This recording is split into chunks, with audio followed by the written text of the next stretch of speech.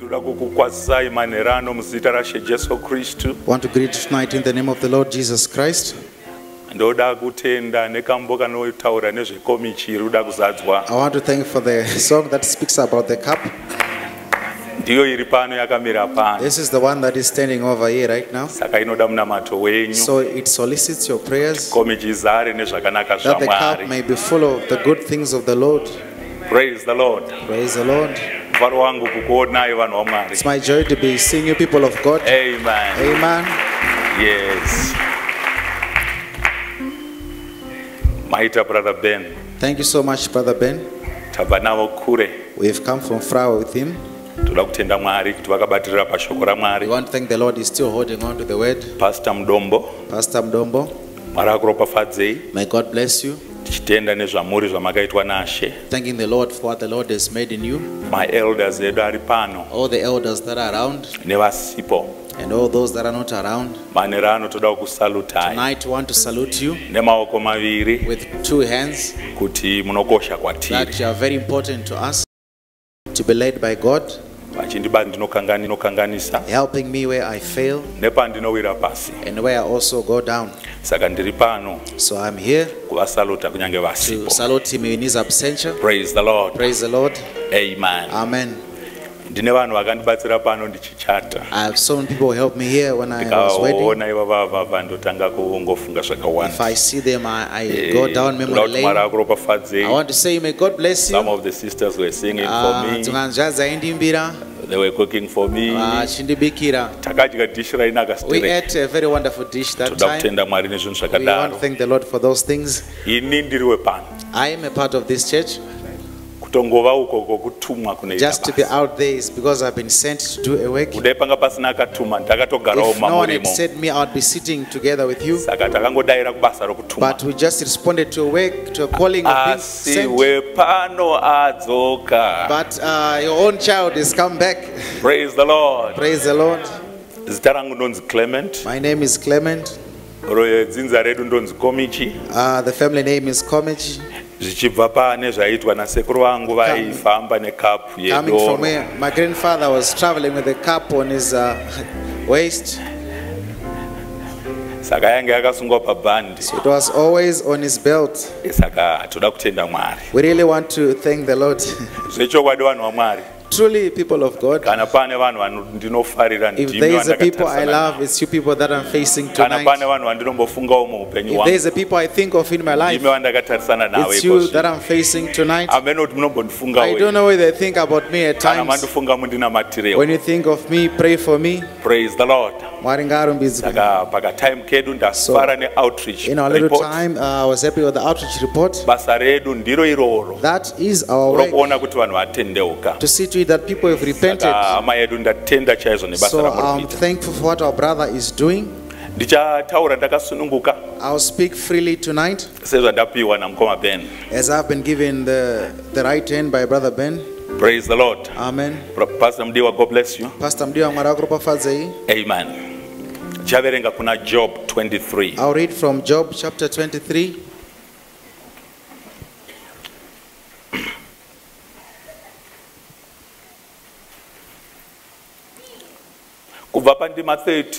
From verse 13. We had a wonderful meeting. That August meeting. We had a wonderful meeting, man.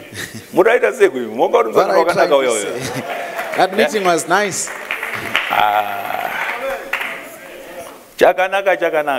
Something that is good is always good. Praise the Lord. I'll read verse 13. But he is in one mind, and who can turn him? And what he so desireth, even that he doeth. For he performeth the thing that is appointed for me. And many such things are with him. Praise the Lord. So to believers, this is the mind of God. To a person who believes the word of God, this is the mind of God. He's got a mind that he has. So, who can hinder him in what he wants to do?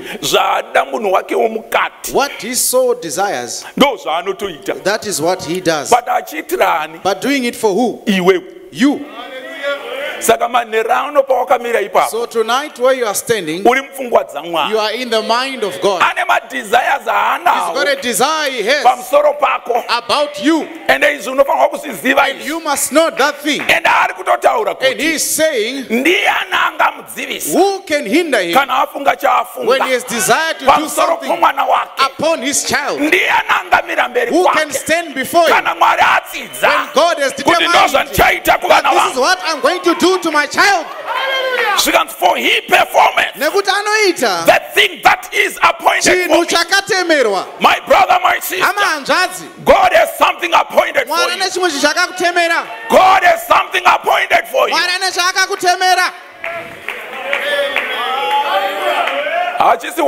It's not one thing. And Job says, there are so many things. If he comes to do this, he does another thing. If he does this, he'll do another one. That is what God thinks about you. You're not somebody's sheep. Hallelujah. Amen. You are in the mind of God. Praise the Lord. Now to those who don't believe that are not in here, listen now. Proverbs 16 verse 4. Proverbs 16 verse 4.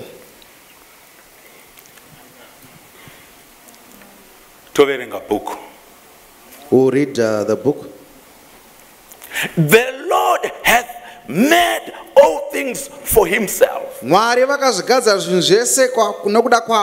Yeah, even the wicked for the day of evil. No, even the wicked person was thought of. Even his day. His day of evil. He has already been thought about. Praise the Lord. Amen. Mwari wokumusoro kudenga zvinoshamisa sei kumira pavasanangurwa venyu vamakaendera pamuchinjikwa mukafira vamakadeedza muri momene matungamirira nhasi kuti vauye muchechi munamato wedu Ishe Jesu tichienda parutivi mimutaure madekwana ano tinozvisa pamberi pouso hwenyu hatikwanise kumira pamberi pevana venyu chitouya mubatsire muzita raShe Jesu Kristu. Amen. Praise the Lord. Tigare zvedu pasi.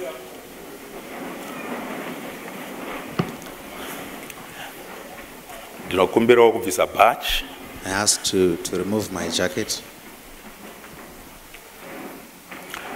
Munoziva munhu achitaura kune vanhu vaanoda. You know, when a man speaks to the people that he loves, anobva anyatsopedzeredza. He really gives himself out. Praise the Lord. Amen. He gives himself out. I want to speak on. Is Mrs. Stewart around here? My Stewart,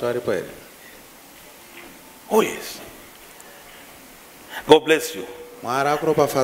Yes, that woman means a lot to me. Praise the Lord. Amen.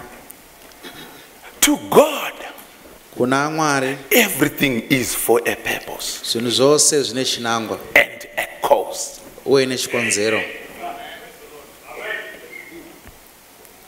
To God, everything is for a purpose and a cause. There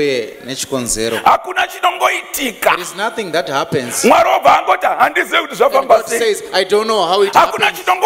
Nothing just comes. Very sorry, and God says, I'm very sorry, I'm very sorry.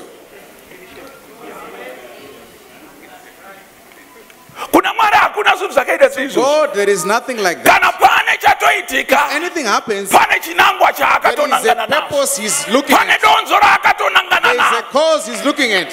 hazina basa kuti chaitika kunani, but kwaari Mwari chinhu chese chine purpose uye chine cause yatinenge cause behind it. What do we mean by purpose? We mean an unanticipated outcome that is intended, or something that guides your planned actions. That is your aim, your design, your intentions, your goal, your end.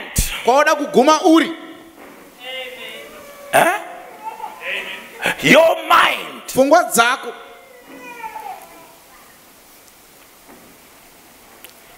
Praise the Lord.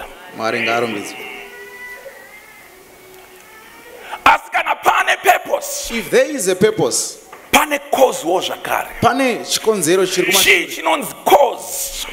what is it that is called a cause? In English, give rise to actuate, to cause something to happen, to effect, to initiate, to influence. Praise the Lord.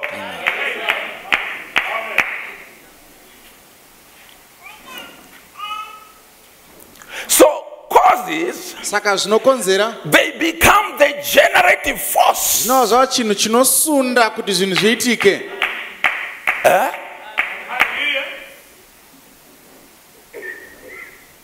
for something that is about to happen.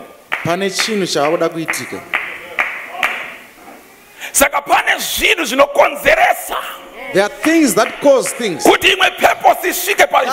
purpose may be fulfilled. Certain things that cause that God has aimed in your life may come to fruition.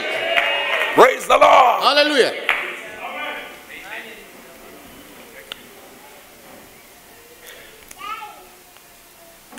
That's all right. I'm now right. We can now talk. You can relax. I will not even be lost. Rest. Are you relaxed? Should we go with the book? Okay, let's go with the book. Where do I take up your prophet? The prophet that were given Brother Branham. I know my Redeemer.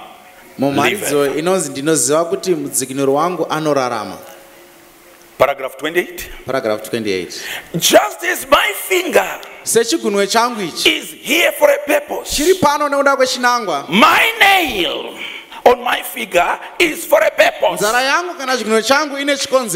My eyes and every part of our body is to serve a purpose. And it was not put here just to see what it would look like when it was put here, but it was put here to serve its purpose. It was God's divine plan to do so, and we were put here for a purpose. Then there is nothing can destroy us until the purpose of God is fulfilled. Nothing can harm us until that purpose that God has put us here for has been made manifest. No matter how much trouble we have, how much heartaches or sorrows that we go through, all these are reasons, and there is a reason for it. Hallelujah. Praise the Lord. Amen. Even God himself had a purpose. Even God himself had a final goal. He had an intention.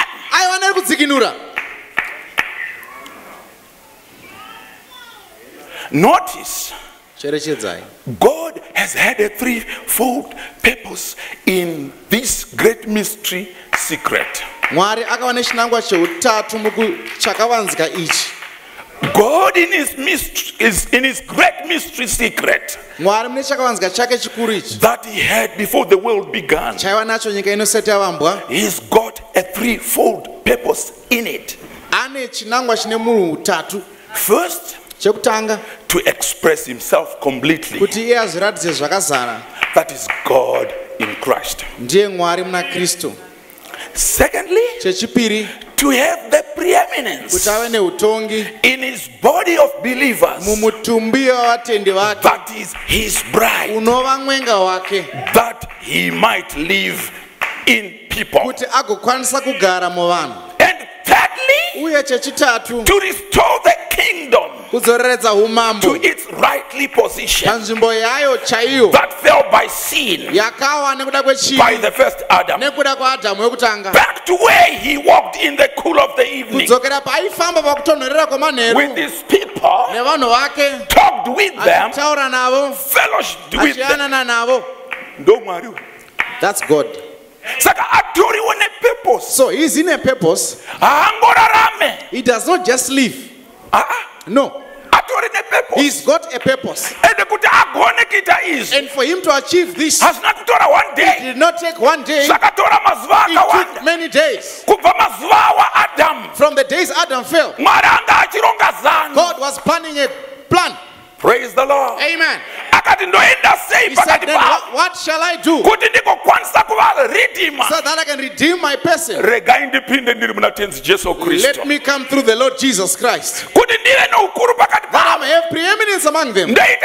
What must I do? Let me start with this man called William. In the morning at 5 a.m. something was happening in the house of Mother Branham. When the mother was giving birth, she saw from the door there was a light coming in, and the light determined, and it went to this young man. So they tried to pull the child away, but the light was following him. The child says, from that day I swallowed the pillar of fire. I walk with it all the time. He said, until today, I'm still carrying it with me. Praise the Lord. Hallelujah. God said, I'll not stop there. I want to work with this boy. After 3 years, God did something with this young man again, as if it was not enough. At 7 years, carrying some pails of water, as though there was something God was pointing at something, and he heard a voice on the tree. William Branham. Don't smoke, don't drink, fortify your body, because I will work for you when you grow older. Praise the Lord. God has a purpose with life. Hallelujah. Hallelujah. And the prophet says, that is the same God who was seen in the poplar tree. He's the same God who made Moses. He can be seen coming out of the burning bush to Moses. He spoke with a voice. To me, he spoke with this. Praise the Lord. Hallelujah.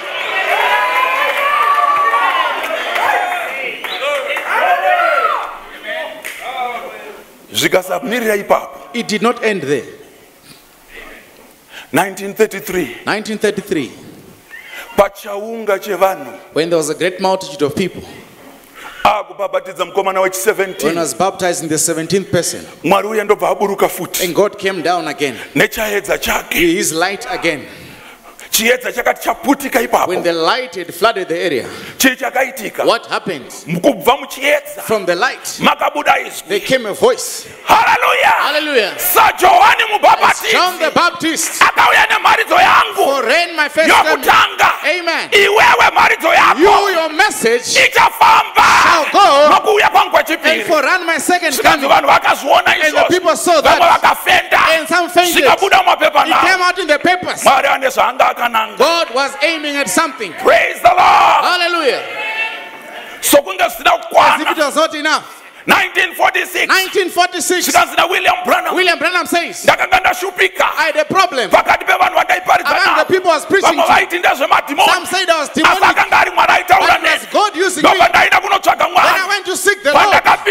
When I found that cabin, I went there. I stayed there until mid-morning. Said, what happened? I started seeing from the mouth of the cave. Hallelujah. Hallelujah. Something which was coming. What was it? It was a light. Then it started following the ceiling of the cave. He said, I stopped praying. I saw the light coming to me, adding more problems to another one. Said, from the light there came forth a man.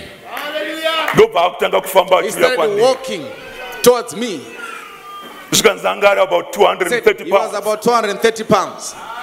About 6 foot tall. About 6 foot tall. Of olive skin. Aine gandare olive. Rich India. Rich India. It's an Indian skin. Praise the Lord. Huh? With wavy hair.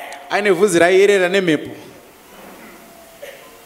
He started walking towards me. Barefooted. Asina boots. When he was about 3 meters away from me, he started speaking. When he spoke with a deep voice, this is the same angel that I met all the time.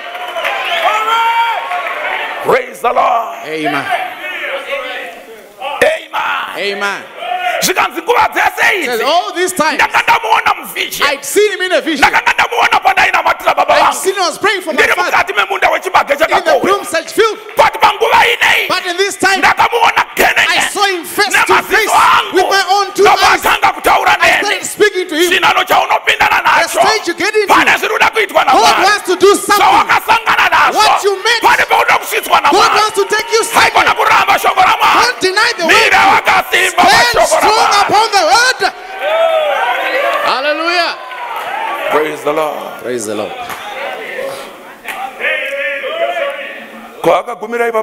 Did he end there? Then was seen again on the shoulder.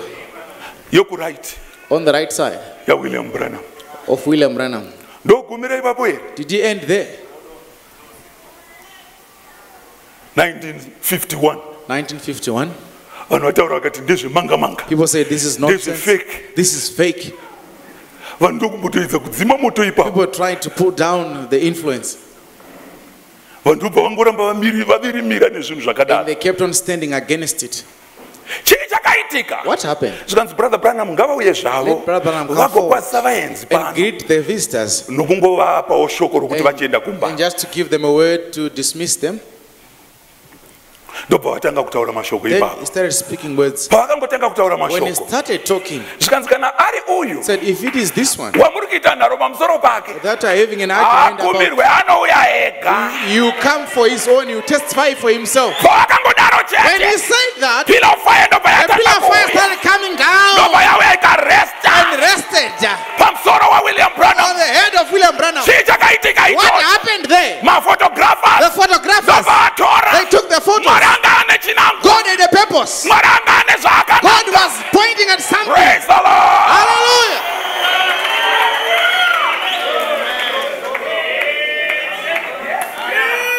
Praise the Lord. Thank you, Lord. Yes. I always tell people. Then he was always telling people. Said we speak of a message of the evening time. Started singing his songs. It shall be light about the evening time. Hallelujah. Hallelujah. We are preaching an evening message. We are preaching an evening message at an evening time.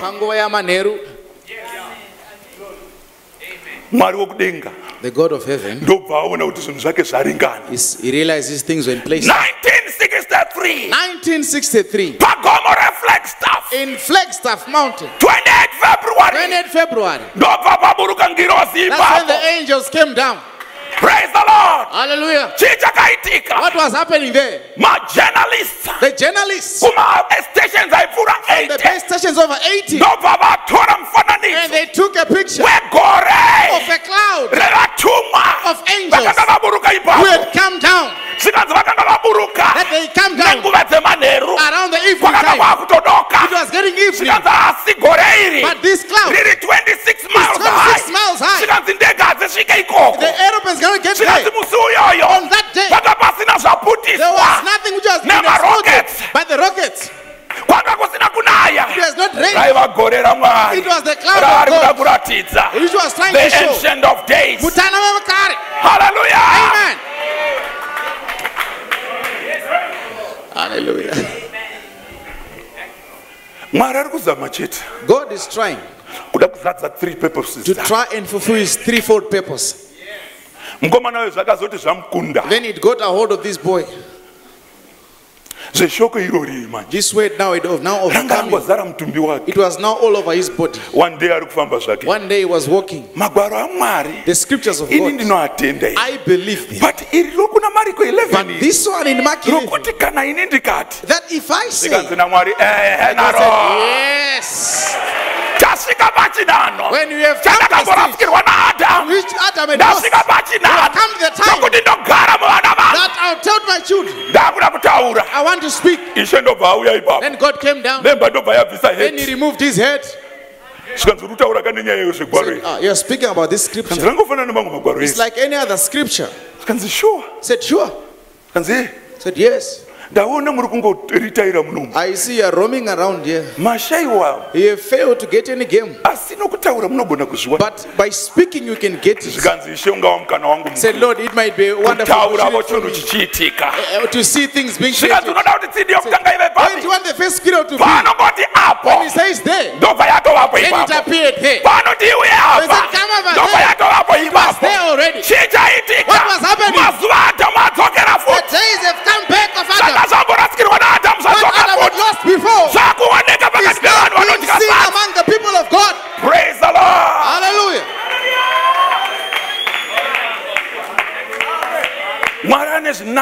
God has a purpose with you. Don't say, what has happened? I've died. Why should you die? God wants to do something. The life of William is like he's suffering. But that's what God wants in his church. There was a certain old woman. I don't know how it works in America. In the whole year getting $200. The husband had died plowing in the field. Her little sister was on the wheelchair. The ministry they had, it was doing all things. But on this one, it seemed like she was being left alone. You are not being left alone, my brother. There are some things destined for you.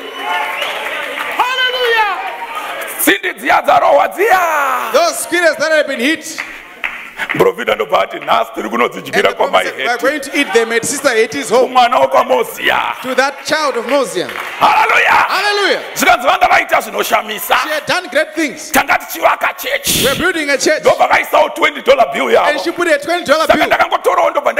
He said he took it and put it in his pocket. He said, let me buy some groceries. And going with these squirrels. Praise the Lord. Praise the Lord.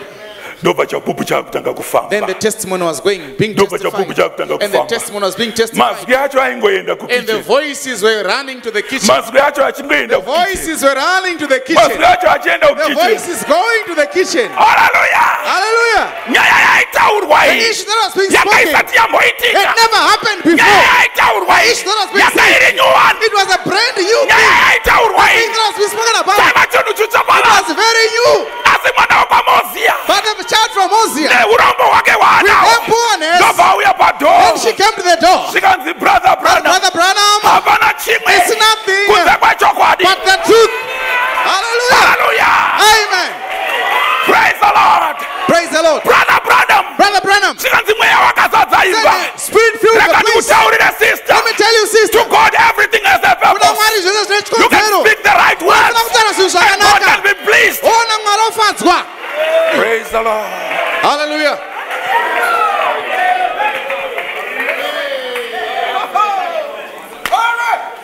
Brother Branham stands up now. Says God is now here. The Holy Spirit came down and it filled with all the crevices in the place.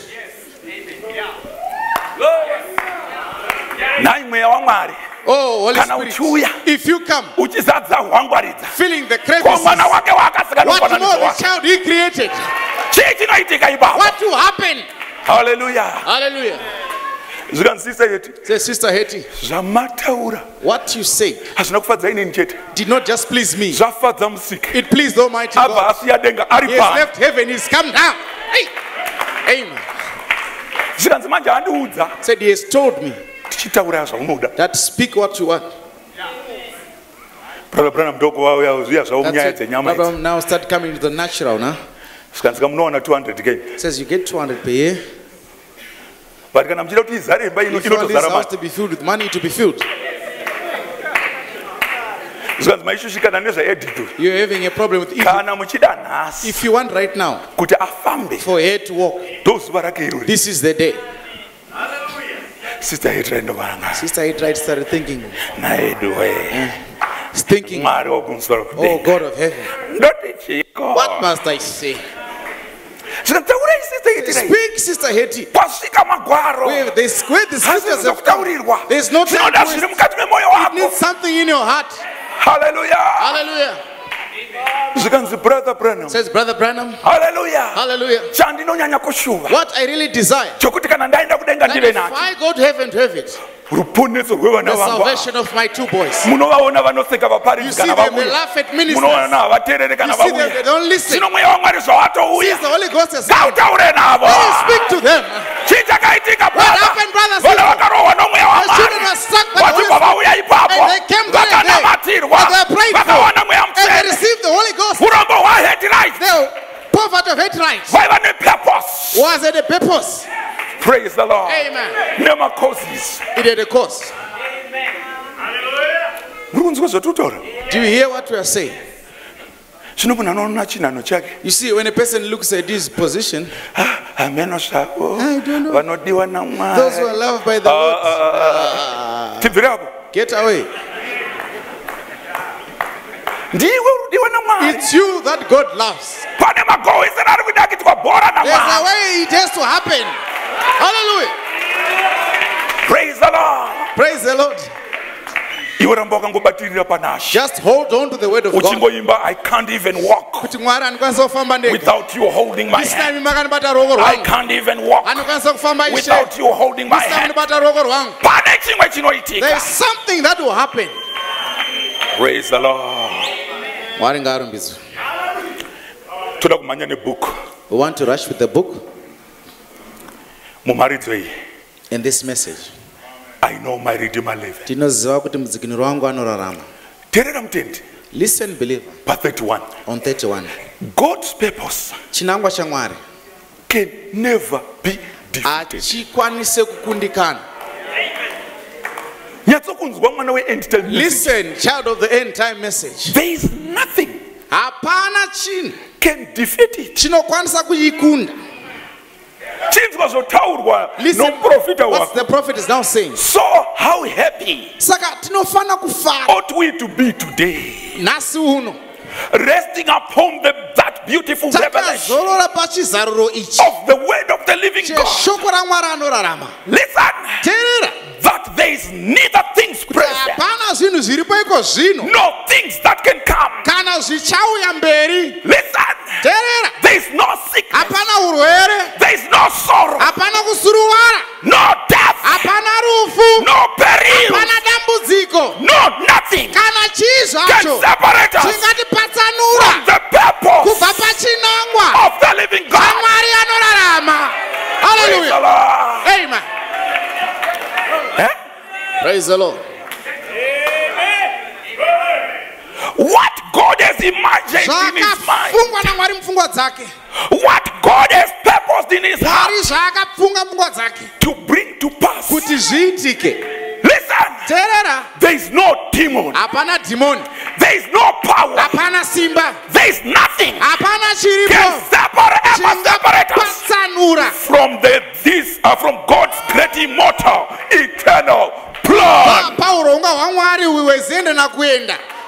It must be as God has said.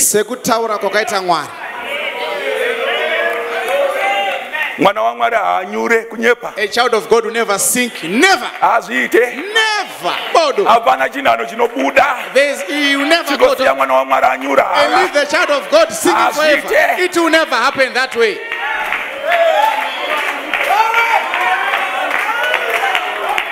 Praise the Lord. Praise the Lord.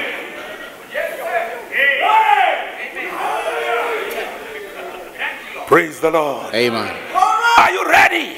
I want to read this one. What it takes to overcome all unbelief, even our faith. Yeah.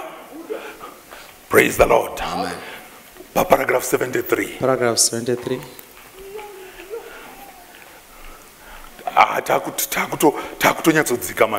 We really have to go deep into it.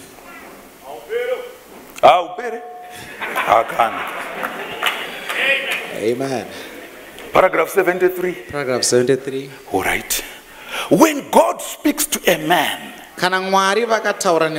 he has faith, and he has ambition, and he has a purpose.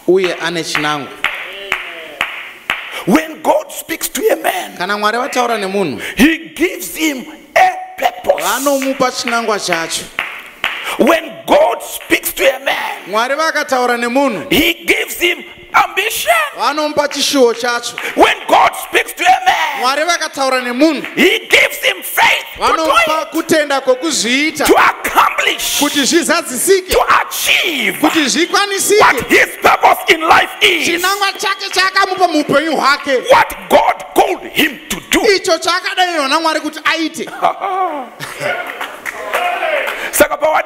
So when you have been called, you had an ambition that you had, and God removed it. Then he put his own ambition. Then he removed your faith. Then he put his faith. He removed your purpose. Then he put his purpose. Are there people whom God talked to here? And Jesus said, no one comes unto me except my Father calls. So your ability to hear, you are called by the Father, meaning God spoke to you. Amen. So you are the one we're talking about in the verse. Who's given the faith of God? Who's given the ambition of the Lord? Who's given the purpose of God? So right now, the ambition you have, I want to do this and do this, and I want it to go like this. And the wife says, can you manage it, my husband? I can do it. Why does the man speak like that? He was given the faith to do those things. Why does that sister strive for that? That this will certainly come to pass. My things will come to pass. She was given the faith by God. The ambition is not hers. It was put in there by God. Where you are seated, you are there with the ambition of God. You are full of the purpose of God. You are full of the faith of God. Amen. Let me read it to you what the prophet says. Oh, what the ambition is all about. We'll take from the English dictionary what it means. What do we mean by ambition? But not ambition. A particular goal or aim. Something that a person hopes to do or achieve. I will not die until this is fulfilled. I will not die. And when a person is determined like that, he will not die. You see? You see our elder? 93. 90. I said, it's not enough. Amen. You see? Praise the Lord. Praise the Lord. So why should you die, you yourself? Don't you have an ambition? Don't you have a purpose? Don't you have faith? It will happen. Praise the Lord. Praise the Lord. Ambition is not really. What does ambition mean? A desire to be successful. Oh. Should we die in these 4 rooms? There is a desire in them. But it's desire. But it's not that desire. It was put by God already. Because the day they were called, yours was removed. Your vision was removed. Your purpose was removed. So what now is renewed? It's now the thinking of God. It's now the talking of God. Walk, believe I walk. Walk, believe I walk. Hallelujah. Praise the Lord. Amen.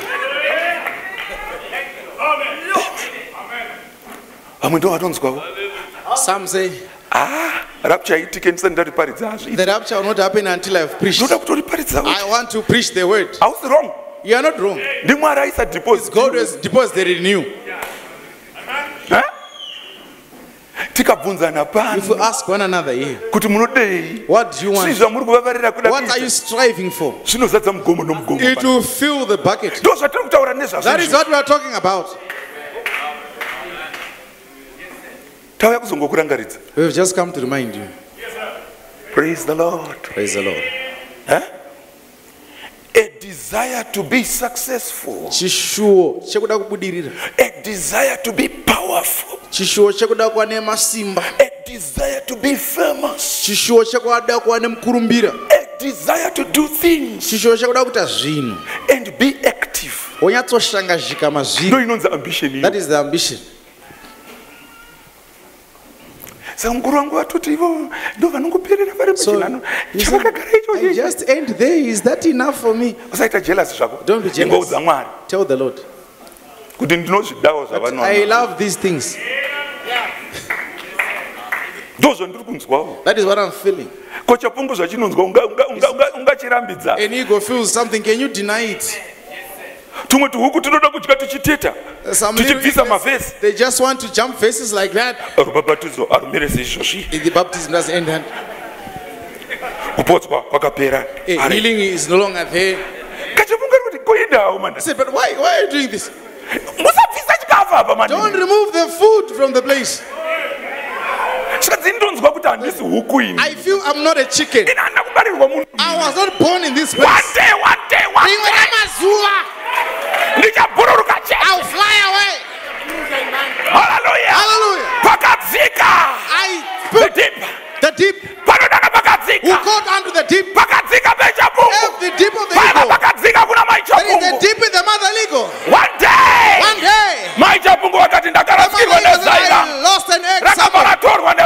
You are taken by the farmer. Hallelujah. So where will I find my egg? They started moving around, balancing its wings. Prophet says, the New Testament. Caught into the neighborhood. And so, something in the heavens. So there's some little chickens down there. And the cock was there. He said, you'll be taken by the Branhamites.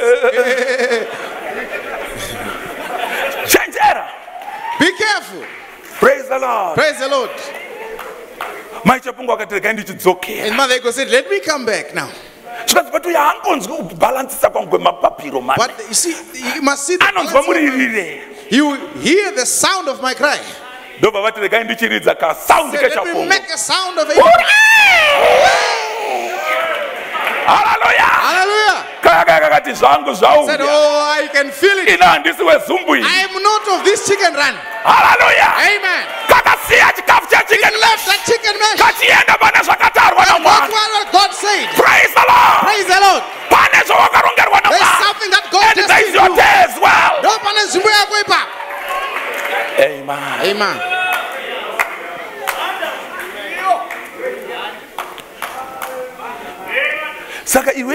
So you are the one who stops the rapture. Because by this scripture, the rapture won't happen. No. Few for us. Find the face of the Lord. Why did you call me Lord? What do you want me to do? Because God has a purpose. God has an ambition for his every child who is in this place. On top, even on this place on the balcony. No one will die. Praise the Lord. Amen. So it will make you to search. What was I made to be? What was I made to fulfill? Romans 8. Romans 8. And we know that all things work together for good to them that love the Lord. People think you're falling. No, you're not. It's just something to... And the relaxation doesn't know the boat that's going to come out is a surprise attack. Praise the Lord. Amen. Listen. To them who are called according to his purpose. We have agreed that we are called. For whom he did foreknow, he also did predestinate to be conformed to the image of his son, that he might be the firstborn among many brethren. Brother Branham speaks in this message what it takes to overcome. 74. Paragraph 74. Let's just make it our purpose in life to see that we are the church of God. Let's have ambition. Not sit around because the Jones want it or the what do we care about if they don't do it, let us do it anyhow. If the rest of the nation wants to sink, that's up to them. If in Yakima, let me say in Eastleigh, we stand for God. We want God. We want to achieve. We want to have faith. We want to have ambition.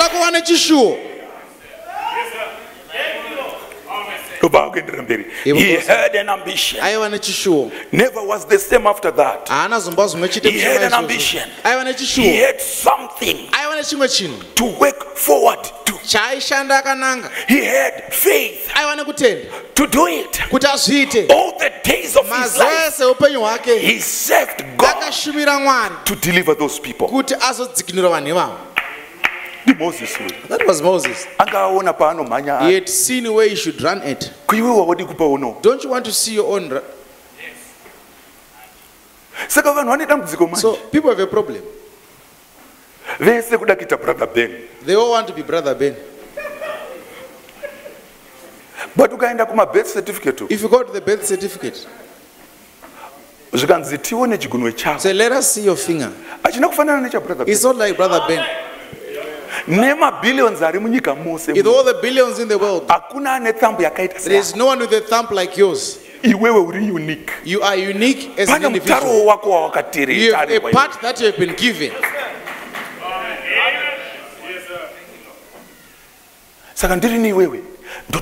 I were you. Lord, what do you want me to do? The day he opens it up, run into it. when he called Moses, when God sends a man to do anything, he completely equips him with everything that he has need of. If you've made a manager in business, what money is already given? Don't think you're a poor manager. No. God equips you. Because where you are, it's a calling. Do you understand? Praise the Lord.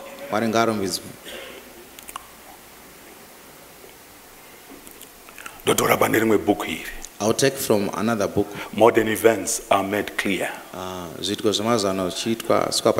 76 there. Paragraph 76. For you are a gene of your father. You were in your father. Yet your father had no fellowship with you. Because you were in there.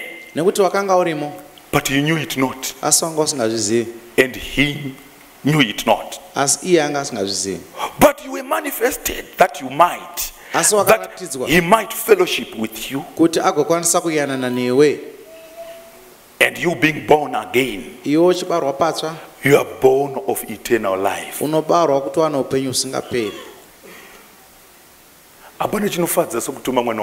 There is nothing as good as sending your own child. When you put the car in the garage, you will leave it not locked. Hey, young man, go and lock the doors of the car. Those who don't say, where you have come from, you send it too much. How to send what comes out of you.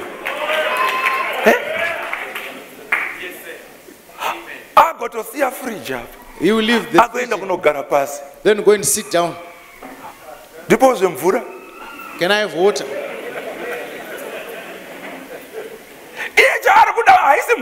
What he wants is not water.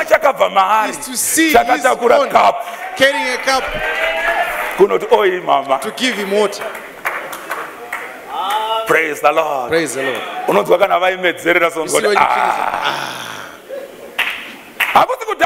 It's not being drank, it's joy. What amount of me can be sent?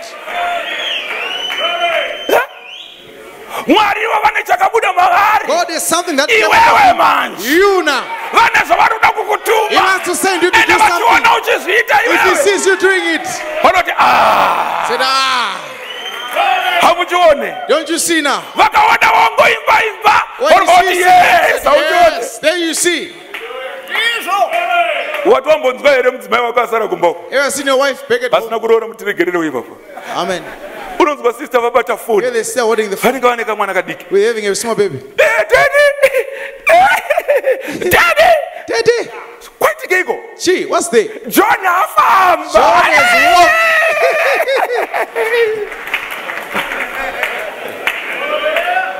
Praise the Lord.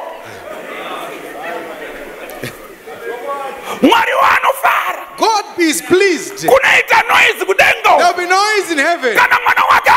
If his child is doing something,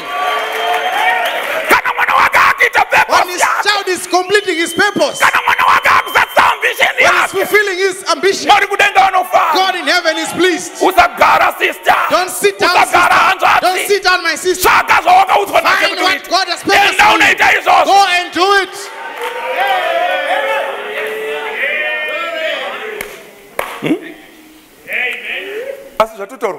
But it has been said. People want to be careful. Said, what does the common sense say? We don't even worry about those things. Looking at another person who sounds like me. I want to look at what God says. There is something wants to be done.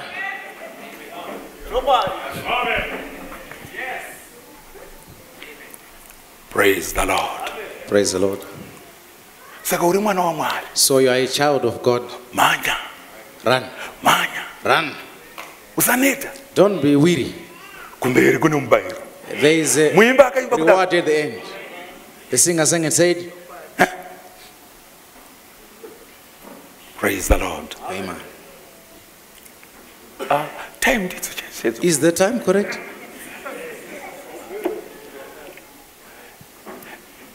Ndimi matendera brother Jarvis You're the one who listen to brother Jarvis taking my time of preaching.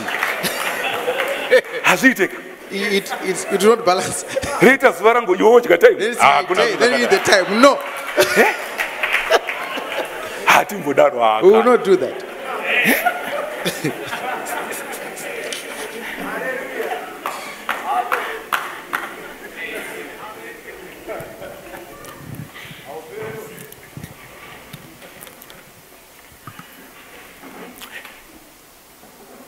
Then if you are a son of God or a daughter of God, you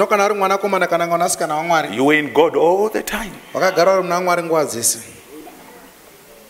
But he knew what bed and time that you would be planted. So you are made a creature, a son of God, manifested son or daughter of God, to meet the challenge of this hour, to vindicate the true and living God of this hour, the message that's coming forth in this time. It's in you. You don't even disturb you. With the way Zimbabwe is difficult. Said we are all right. Because that is what the scripture is saying. And God doing great things. Praise the Lord. Praise the Lord. I'll tell you something that happened to me. I'm feeling Brother Ben behind me. Time.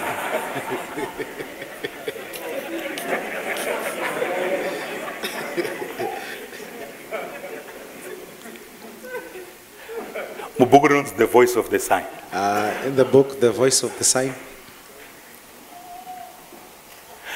If they are educated into it, it's only cannon fodder. See, it can't be nothing. If it's a meal ticket, then you sell your birthrights for a meal ticket. You compromise to go with an organization or some group. But if it's of God, you stand by that way, regardless, because you were born to stand by it. Moses, no one else could take his place. No one else could do that job. He was ordained to do it. And brethren and sisters, if you've got eternal life, you were ordained to do a certain thing.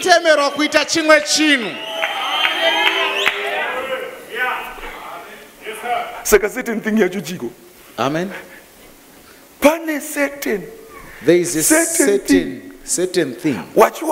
If you found it, if you cracked it out,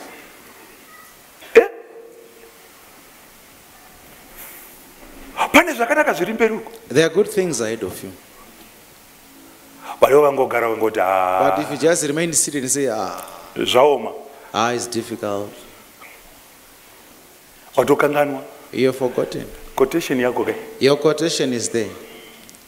You were ordained to do a certain thing. Even you, sister.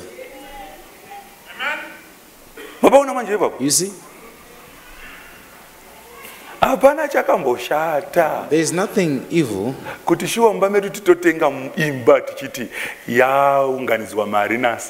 were ordained to do a certain thing. And say it was money was gathered by the sister. You think it's difficult?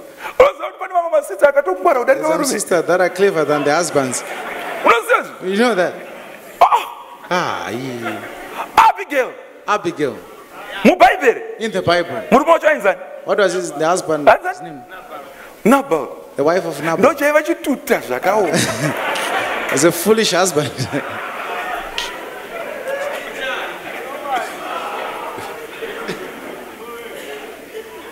David David aitoprotecta achitodii kuti vasakanganiswa nehondo.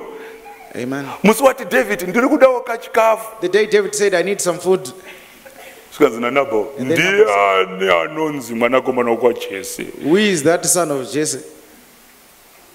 David ndobva ainzwa nyaya yacho. Then David heard the story. Ndobva aunganidza hondo. Then he gathered his soldiers. Abigail akati kwete. Abigail said, imba ino inotopukutwa. Our house will be destroyed. Regai ndiite zvimwe zvinhu. Let me do something. Ndobva abika. Then she cooked. Ndobva anosangana negarrison. And then she met the garrison. Zvikanzi muranda wenyu munongomuziva. Says, you know your servant. Kudzima dzima kwaakangoita. He's a little bit foolish.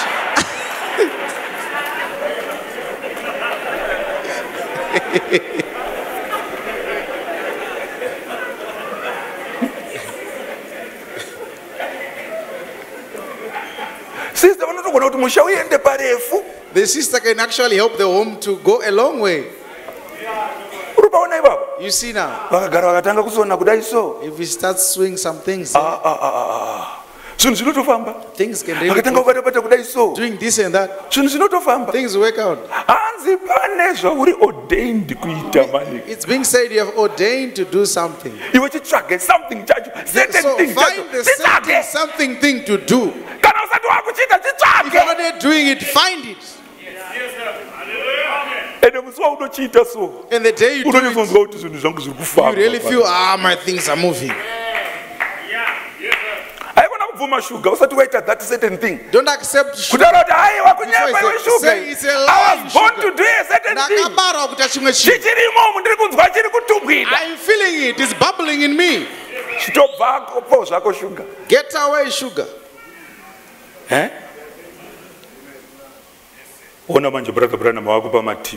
Brother Brother, I'm giving some tips. Maybe a good housewife.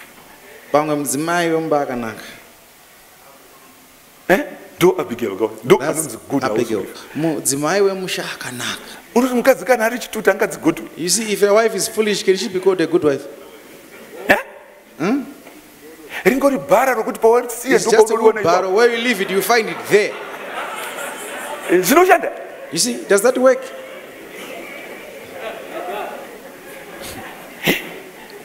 Sorry, Brother Ben.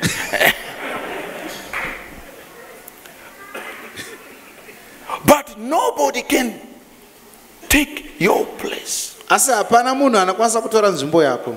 has made you a place. Don't try and take somebody's place. That's kind of impersonation. Shows there's nothing wrong with you. That there's something wrong with you.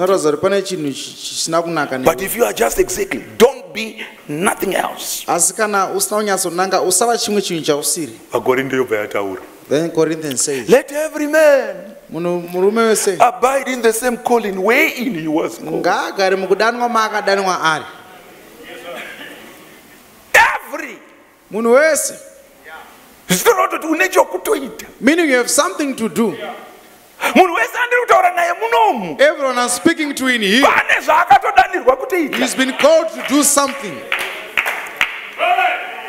But if you want to be like Isaiah, just following Uzziah. This man is good. This man is very great. Look at the way he does things. If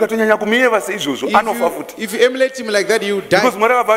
God said, this man is not seeing the way. Let this one die. So you are getting that person to die. Ask yourself, and do something. In this church, there are businessmen who have not even started. They have not even started. They want to make a lot of money.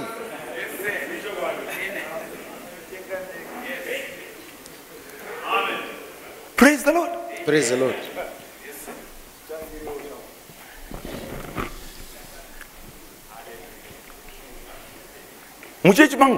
In my church, there are people who are supposed to give good money. That tithes may increase.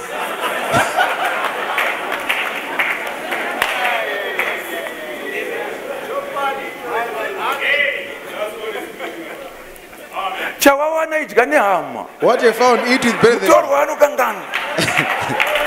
The stranger will forget.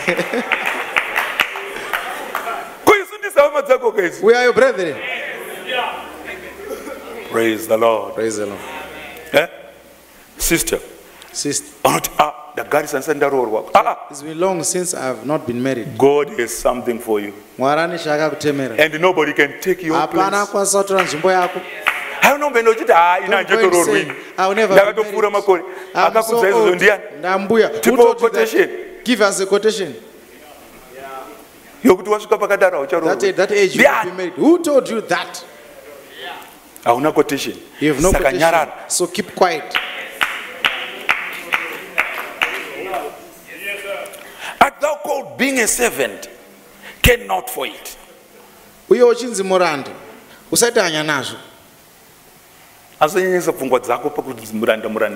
Don't put your mind on being called a servant. But if thou mayest be made free, use it rather.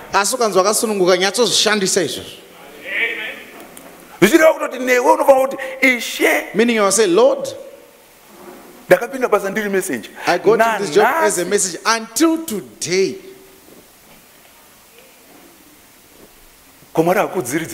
Doesn't God raise his people? Some say, I'm not learning. I will show you something about learning. The things of God have God's blessing in it. For that he that is called in the Lord, being a servant, is the Lord's free man. Likewise also, he that is called being free is Christ's servant. You are bought with a price. Be not ye servants of men.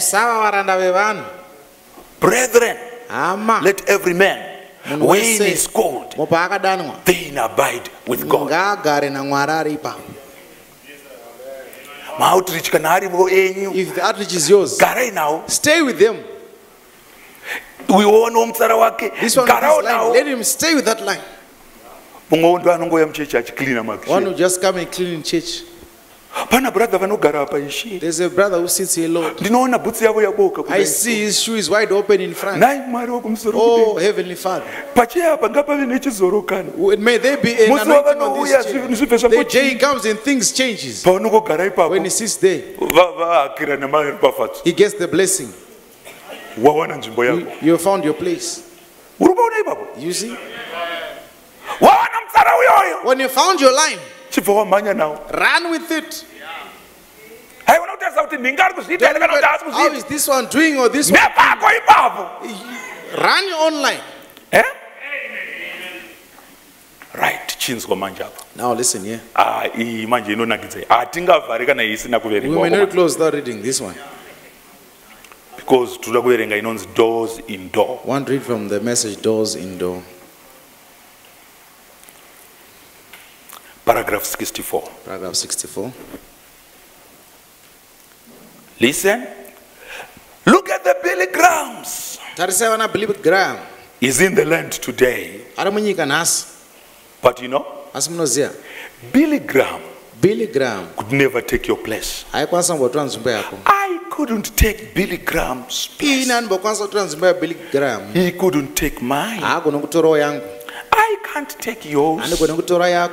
You can't take mine. You are an individual in God. God made you the way you are for some purpose. Listen. If we would just find our place and then abide there, if we try to do something different, then we are in somebody else's territory, which we come up the picture of God. We take like Billy Graham in the denominational world today, as he is. If we would call it maybe to the football player, he's got the ball. If you try to take the ball away from your own man, you are just messing up your team. Guard your man. Keep guarding him. Keep the rest of them. So he can make the run. And will have the touchdown after a while. And Jesus will come. Then it will be all over.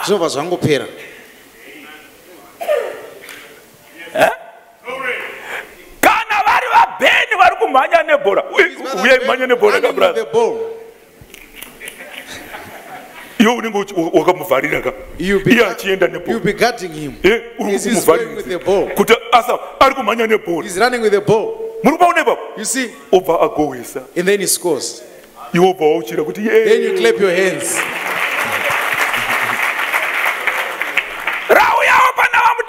It has come now to Mdiwa. Run with the ball. You'll be guarding around. Guarding around. Guarding around. When he scores, you shout.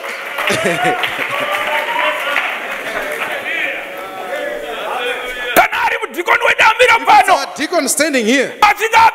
When it's finished, then we will clap our hands. It's our trustee standing here. Because he's got the ball. Then we clap our hands. Because our sisters the ball that day. When I finish, then we will clap their hands. Brother Jarvis is singing that day. When it's finished, clap their hands. That brother is boring. With his tones, he's boring me. Clap your hands. If it was brother Brother Branham says, you mess up the team.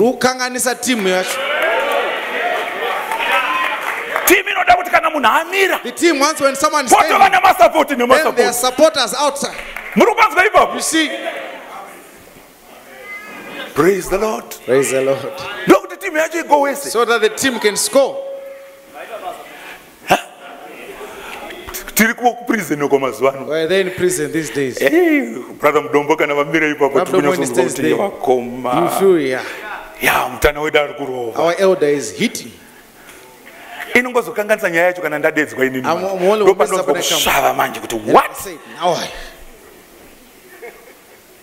But preaching in the prison is very good. The congregation 400 people. 400 people one time.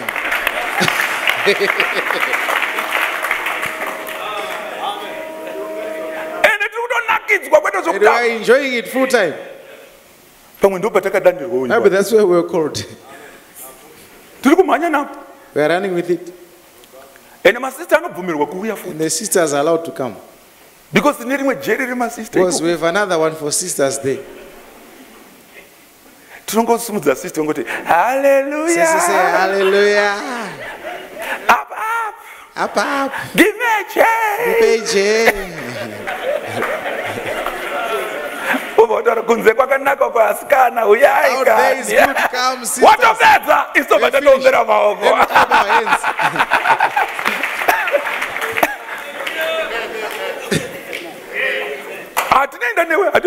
we'll go with you, will not fail. Praise the Lord. Praise the Lord. Let me find a way to finish. Listen to what William Branham is saying. William Branham. In the message Influence, 63 message, he found out by this great being, a great lesson to him, that God orders his men to the place. See, man cannot order himself. God orders his man. God makes you what you are. See, God orders his man. And he mustn't try to take another's place.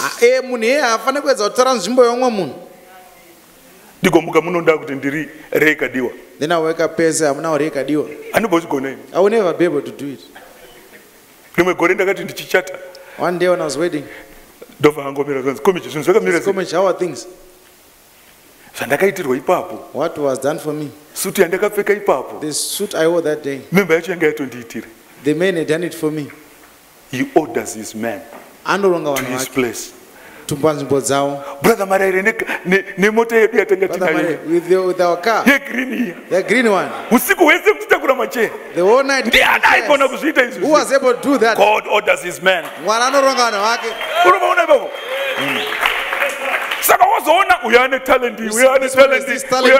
This one. Clement Komich is now waiting. I'll be making a step. Hey, did you see me, people? But it's been done by the people of God who are in their places. Hallelujah. Hallelujah. So when children of God are in their places, it's value adding. It helps that other things may work out. But if a person gets out of his position, I can't be in the place in a brother Ben. I can't take the place of Brother Ben. That is what God wants. That when I finish, He will come. Let us be dismissed. Offside. Wabuda, offside.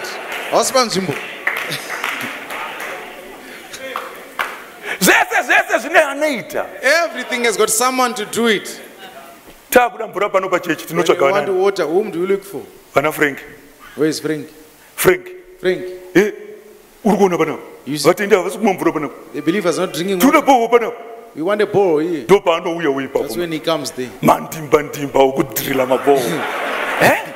The muscle people to drill the ball.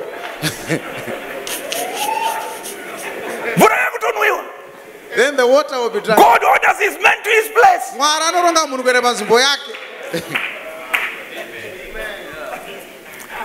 But Frank arukanganiza arufunga kuti bo inongomwiwa pana vacheti. Kubudiriro inodiwa futi uko.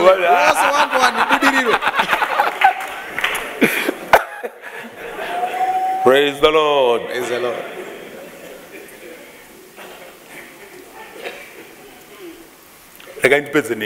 Let me close with this one. I think doors in door. It's a message, I suppose, it's doors in doors. 86. Paragraph 86. Some time ago, I read a story of the days of our noble, one of our greatest presidents, I think the nation ever has had was Lincoln. Not because that he come from Kentucky, but because he was a great man. He was deprived of an education. But yet was something in his heart, some purpose. Now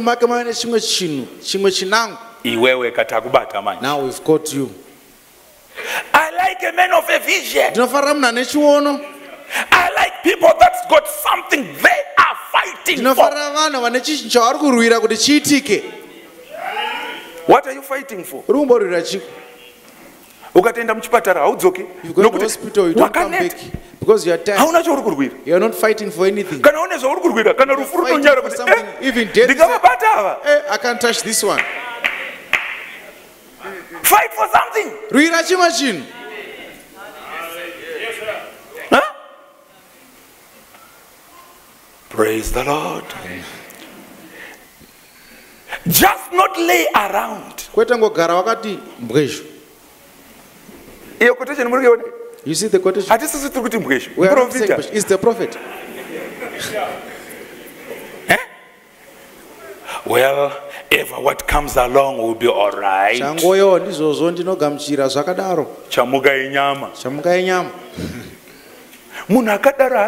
Such a person is not right. Such a person is not needed in the home. We don't want those people. We want people with a vision. A person with a vision fights for something. Huh? And if God finds you doing that, He'll be pleased.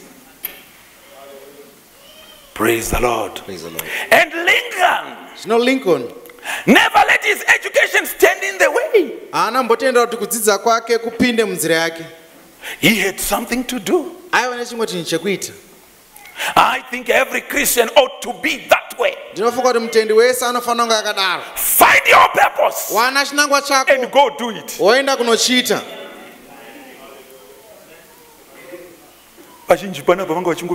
Many of us were procrastinating. Can I do this? Listen what the prophet is saying. Find what God wants and go and do it right now. Praise the Lord. Amen. And Habakkuk says, for the vision is yet for an appointed time. But at the end, it shall speak and not lie. Though it tarry, wait for it, because it will surely come. It will not tarry.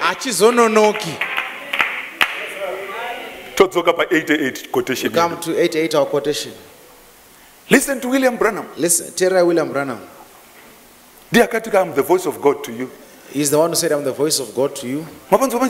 You see? That's what William Branham said. So now, listen to the voice of God to you. Every member in this chapter, just not, well, we have a breakfast once a month.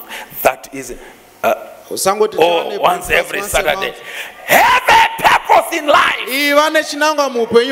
Something you are going to do. Listen, God has placed you here. Do something about it. Every member of every church. Let me ask you, right here, you, what do you do here according to this quotation? Even just to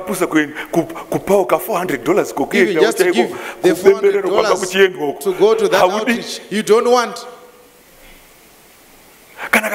Even at $20.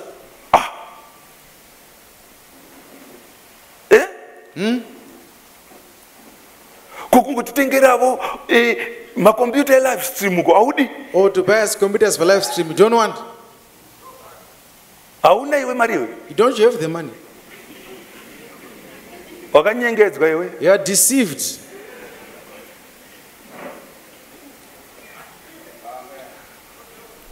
When we bury people at times, we bury them without shoes. To leave you going with good shoes, we can't remain with them and wear them. If you have a lot of money, we will not bury you with your money. Said, bye-bye. We have kept the money at home. We'll see to it. If you're given a business, do something about it. Don't leave your church suffering when you are there. That's why Perry Green was loved by William Branham. Upon the things of God. You are coming here. I'm going to take the meetings myself. The cars are going to move. I'll see to it how it goes on. Look at how Perry Green became. At times you have some opportunities you're not using because you're leaving your money in the pocket. You don't do the work of the Lord. Let me tell you. Because that's the quotation. Let me tell you, brethren. Headquarters. The church I call headquarters. There we sit in a plastic chair. Here we come and sit in a plastic chair. I don't see it very right. We've got businessmen. How many in here? Brother Ray, just join together and do something about it. Then we sit on a proper chair. They change this angle. The chair is hot.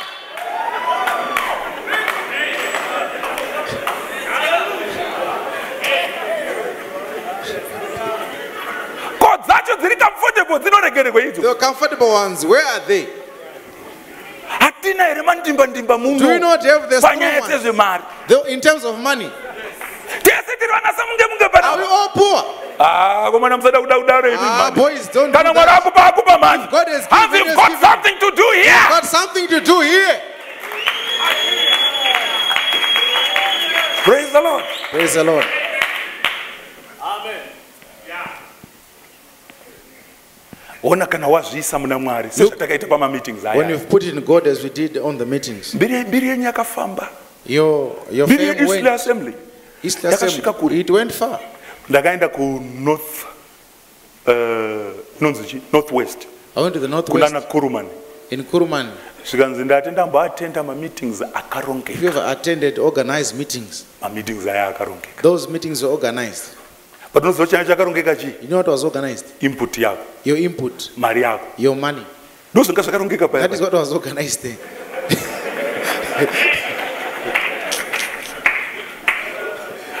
You don't end there. We still want it. Let's get into it and see what the heaven will do for you. Brother Branham, businessman chapter. Brother Branham is telling the business chapter. So don't just look at this thing. Do something about it. But businessman chapter. I'm not talking the business chapter. Every sister, every brother in this church. Do something about this church. If you don't do it, no one else will do it. Do you know that? This Ben.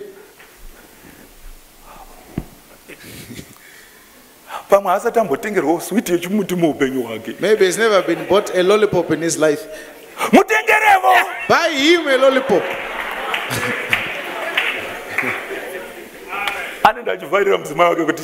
Say, if I miss the service, I would never get this. Praise the Lord. Amen. I think you are getting what I'm saying. Be a man of a vision. That's what Abraham Lincoln did. 1832. 1832. Said, I want to become a politician. Then he joined the Democrats. Said, no, they're a little bit on the downside. He left them. Former Republicans Party. On the former Republicans Party. He joined it when it was formed. But this other side, he didn't improve himself by reading around. If you hate a work, read. Read. You know I have to read here where I am. Then you remain seated like that. You're a person who doesn't know what he's doing. Move with time. Zimpost used to be full. This line from here to there. If they don't think again, they are all going home. Because there is no one going to go with the letter there to post it, Zimpost. When you sing Sharai, don't break the covenant.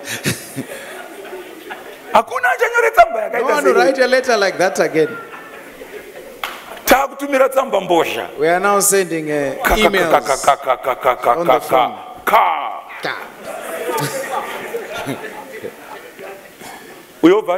Then the other one responds instantly. I've seen it. Praise the Lord. Praise the Lord. Even the courtships are quick. I love you.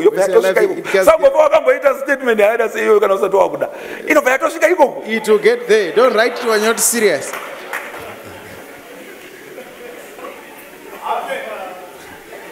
Because otherwise end up sorting office. Is the letter back?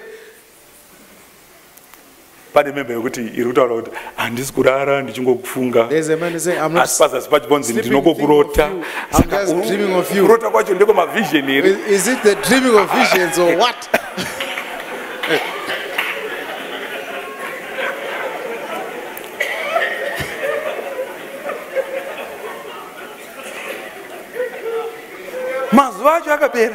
The days are over. So if you're not thinking right, you go home. As technology changes, but as technology is changing, even your mind is also changing. So even among us, don't push the computer.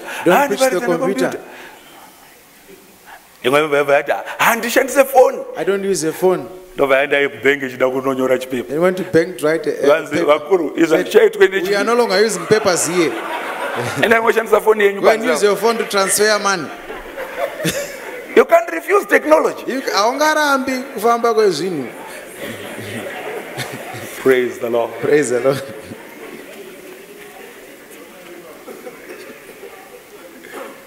Amen. Amen. Are you catching? So if we get where we feel the Lord is calling us, without impersonating others, we'll find ourselves in the Word all the time. So everything that is life is will save God. The sun will come out in the morning. It will grow in that area. It's going to school. It's now an old man around 12. He's now getting old around 5 is dying. Because it's serving the purpose of God. You see it resurrecting again tomorrow morning. Every child of God, because he serves the purpose of God. Even if he dies, he has not died. And the morning of the rapture, you see him resurrecting. That's what Abraham says. There will be that day of the rapture. What will be the rapture like? A change of the body. There will be a change of the body. But how does your body change? You'd have seen the dead raised. And when the dead have risen, the people you know will come to you. See someone coming here, having a head from Bari. It's who? You're like G, eh? And then he disappears. Then he goes to another one. We need a brother like you sometime. Who was called G. When you see that person, you are getting already into the change process. Praise the Lord. Praise the Lord. Yeah. Look at this other man. Who was like colored like. Yeah. He works like this. Alex Stewart. Alex Stewart. See him coming to you. If you are seeing those, your body is changing. Brother Branham says, you enter into that sharp pain. You are out of this body. Body. You are in another body. At the speed of thought. Moving at the speed of light. Brother Branham says, these ones have been. We will not be ahead of them.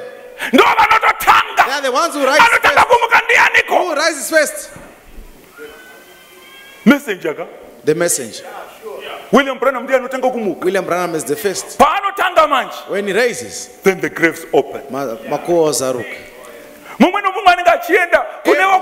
be going to his own. These ones will go to way. Because there will be a change of the body. Praise the Lord. Praise the Lord. That time is coming. But you will find us working for the Lord. Praise the Lord. Praise the Lord.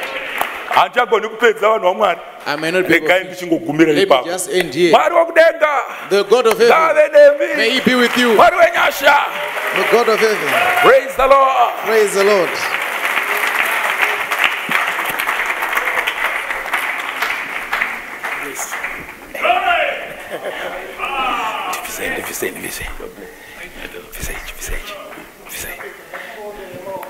Give a clap of hallelujah.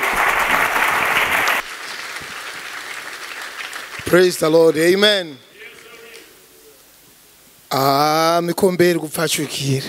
The cup is overflowing. See, Bible reshona rakakanganisa word kushandisa ndikapu ikapu ikomichi. The Shona Bible. Kuti mukombe wangu uri kupfachukira aiwa.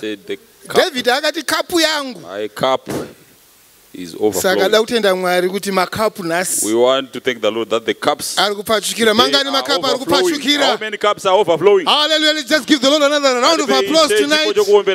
As we stand on our feet. I'm just going to ask the song leader just to lead us in a special song. We just want to rejoice in the Holy Ghost tonight. Amen. Amen. And give God the praise for the wonderful service. Master, we believe the things that you have said. Because it's the word of God. This is the message we have received. When you receive this message, whatever you eat, you will be that way. If you eat the message, you will be the message. Remember, Christ is not coming for the church to take the church. He is coming to take the message. You must be in the message. You must be the message. Because there is power in the message. The power of transformation. Like what the seed. Inside the seed there is power to transform. Amen. Amen. Akutenda Mwari titungamire muranda wa Mwari. May you lead us in a special song. I believe God, I believe God, it shall be done, even as He said. Just don't obey, just look up and say, I believe, I believe God, I believe God, I believe God, yes, I believe God, it shall be done. Even as He said, trust and obey. Just look up and say, I believe God, I believe it. Yes, I believe God, it shall be done. Even as He said, trust and obey. Just look up and say, I believe God, I believe God, I believe God, oh, I believe God, it shall be, even as He said, trust and obey, just look up and say, I believe God. Hallelujah. Amen. As we bow our heads tonight, brother, sister, God is not a person who wastes His resources. Amen. Amen. And when God made you, He made you for a purpose. This is why all things work together for good. Not for somebody else, but for you. Because God wants to give you that expected end. There's a reason and a purpose why God made you. As the word was going forth, you must find that place. Don't try to be like somebody else. Don't copy somebody else. Just be yourself. Hallelujah. Hallelujah. That's the worst thing you can ever do for yourself. The best thing that you can ever want to be is to be like Jesus. Let it be your ambition. Let it be your purpose. Hallelujah. Find that place.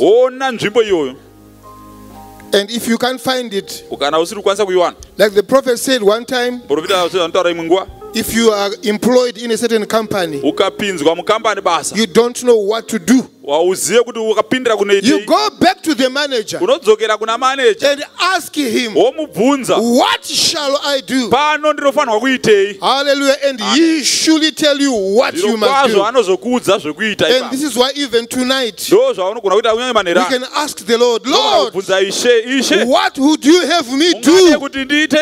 Lord, tonight, can you show me my place? What would you have me to do? Hallelujah. Amen. And God is faithful. He who created you, He who fashioned you, He who made you, and He who made you who you are, and what you are, what you can do, and what you can't do. He is able to direct you, to lead you into that very position, that when you are there, you can serve God's purpose to your satisfaction. Hallelujah. Amen.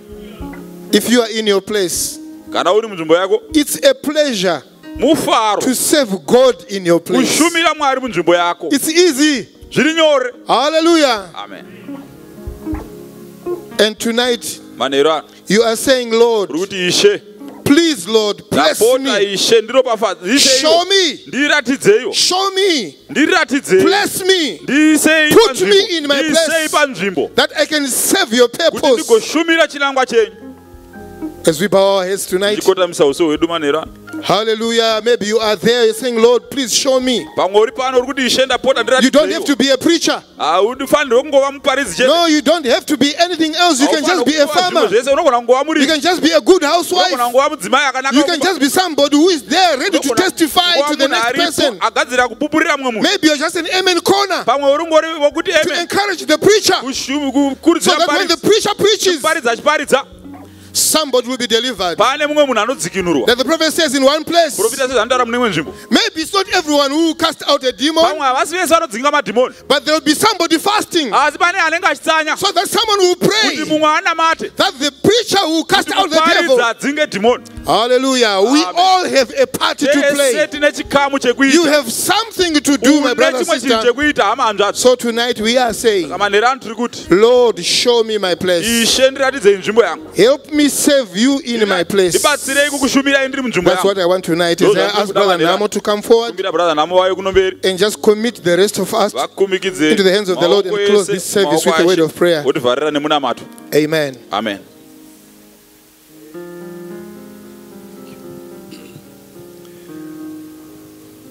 Mwari Baba vatsvene muri kumusoro kudenga, ndimi mupi wezvipo zvose zvakanaka. Ishe wangu, tinoziva kuti pane vimbiso yatakatasana nayo yokuti kana vaviri vatatu vakaungana muzita renyu munenge muri pakati pavo. Zvino hatikadzike kuti muri pakati pedu. Muranda wenyu anga achishingaira pano achitaura shoko iri nerero kuti rive rinotisumudzira titisvitse paupo hwenyu. Ishe wangu, tikwanise kubatsirika kwazvo. Tiri pano Ishe wangu, tanzi tizvibvunze kuti Ishe vakatisira chikonzero pano, tinofana kuti tiratidzwe, tipinde mukati menzira yacho, tikwanise kuchiita. Baba wangu wokudenga, tiri kunamata madekwana ano, tibatsire Ishe wangu. Imimi ndimi the after preacher, munonge munesu kunyange kusvika kudzimba dzedu. Tenzi wangu, tichibvira muno kutangira muno, tiri kuti tinongedzerei patinofana kunge tiripo. Tinoziva kuti kana tiri panzvimbo dzedu, Ishe wangu, zvatinoita zvinobudirira. Chitibatsireiwo madekwana ano. Tinouya pamberi penyu Ishe wangu, varume nemadzimai, takatarisa kwamuri, takatarisa pashoko renyu. Ishe wangu, tiziva kuti hamutikundike. Tibatsireiwo madekwana ano Ishe, zvatauya pamberi penyu. Tinokutendai neshoko renyu.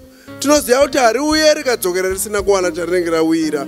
Chitibatsiraiwo Ishe wangu, mutisumudzire pamberi penyu, mutiyeuchidze Ishe wangu wokudenga zvose zvamunoda kuti tive tinoziva, nekuti makati vana venyu vanotungamirirwa nemweya wenyu mutsvene. Tinokutendai Ishe wangu neshoko raparidzwa madekwana ano pano. Batsiraiwo Ishe wangu muranda wenyu akwanise kudzikisa ruoko rwake pakadzika, agotora Ishe wangu zvakavanzika zveevhangeri yenyu, zveshoko renyu rinobatsira, richibatsira vana venyu. Tinonamata madekwana ano chirangarira kunyange mufudzi wedu asiri pano madekwana ano mubatsirewo kwaari ikoko. Ishe wangu wokudenga tigosanganiswa tose zvakare. Tinokunamatai madekwana ano. Chivai nesu zvatakupararana kuenda kudzimba dzedu. Muve nemumwe nemumwe wedu. Mufambe nesu Ishe wangu. Muende mberi kwedu chere mumashure menyu. Mazviita Baba. Tinokunamatai nezita raTenzi Jesu Kristu. Amen.